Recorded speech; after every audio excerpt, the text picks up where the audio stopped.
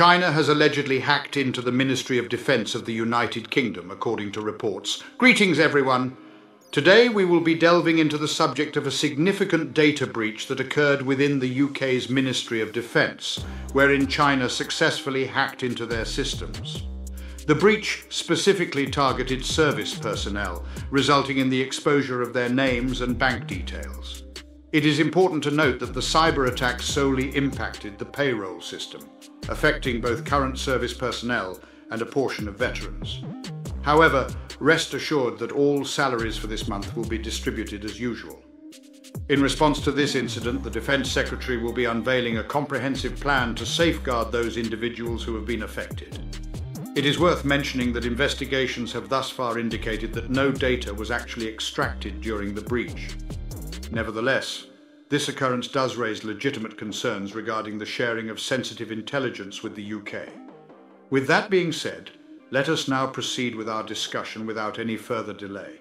Today, members of Parliament will receive a briefing regarding a significant data breach that has affected the Ministry of Defence, specifically targeting military personnel. While the government has chosen not to disclose the country in question, it is widely believed to be China.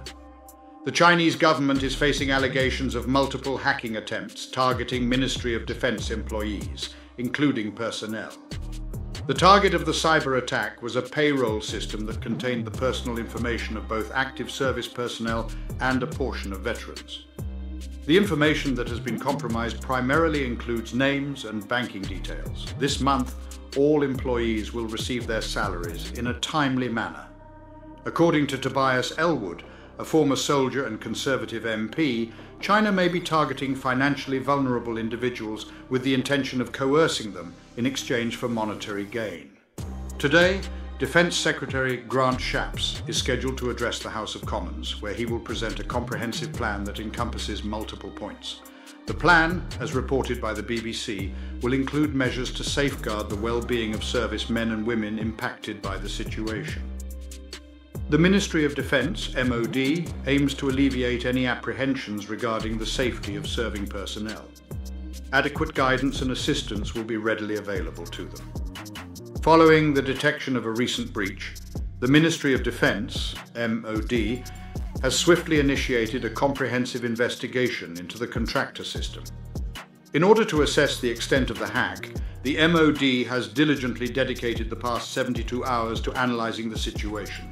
It is important to note that the contractor system operates independently from the main MOD computer systems, which have not been compromised.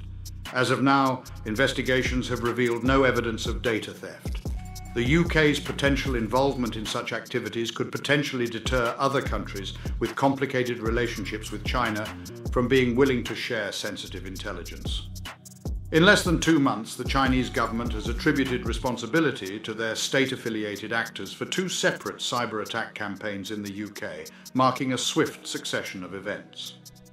According to the integrated review of the UK's national security and international policy completed in 2021, Mel Stride, a government minister, stated on Tuesday morning that China poses an epoch-defining challenge, and emphasised that the UK is fully aware and prepared for this challenge. While he refrained from explicitly confirming China as the culprit behind the MOD hack, he emphasised the importance for the UK to strike a delicate balance in its relationship with Beijing. In terms of maintaining a balance, I am referring to safeguarding our security. However, it is crucial to acknowledge the significant role that China plays in the global economy. Moreover, when it comes to addressing major global issues such as climate change, it is imperative to have China actively involved in finding solutions. During his speech in the Commons in March, Deputy Prime Minister Oliver Dowden disclosed that there were 2 prior incidents, one being an assault on the Electoral Commission in 2021, the organisation responsible for supervising elections and political finance, and the other involving targeted attacks on MPs who held sceptical views towards China. According to John Healey, the Shadow Defence Secretary for Labour, there are numerous pressing inquiries for the Defence Secretary regarding this matter, particularly from military personnel whose information was compromised. In no uncertain terms, he made it clear that any act of hostility would not be tolerated under any circumstances. Tomorrow, a comprehensive statement in the House of Commons will be anticipated by Parliament. Sir Ian Duncan Smith, a Conservative Member of Parliament and former soldier who has faced sanctions from China, emphasised the need for the UK government to acknowledge the systemic threat posed by China and make appropriate changes to the integrated review to address this concern. There is no room for pretence anymore. This actor is undeniably malign, providing both financial and military support to Russia, while collaborating with Iran and North Korea to form a new alliance of totalitarian states.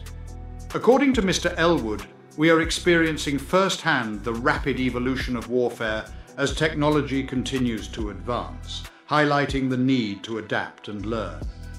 The significance of safeguarding the digital realm has become equally crucial as protecting the physical domain, underscoring the necessity for increased investment in defence and security measures. The act of focusing on the Ministry of Defence's payroll and bank information suggests a potential intention to exploit those who are financially vulnerable, with the hope that they can be manipulated in exchange for monetary gain. If such a cyber attack is occurring within the borders of the United Kingdom, it is reasonable to assume that other NATO nations will also become targets. China's President, Xi Jinping, is currently embarking on a tour of Europe. However, it is worth noting that the United Kingdom is not included in his itinerary. After spending Monday in the vibrant city of Paris, he is set to embark on a journey to the Pyrenees alongside French President Emmanuel Macron on Tuesday. Following that, he has scheduled visits to Serbia on Wednesday and Hungary on Thursday, both of which have established friendly relationships with Beijing. To support our channel's growth and ensure broader awareness, kindly hit the like and subscribe buttons. This will help us reach more individuals and disseminate valuable information. Thank you in advance.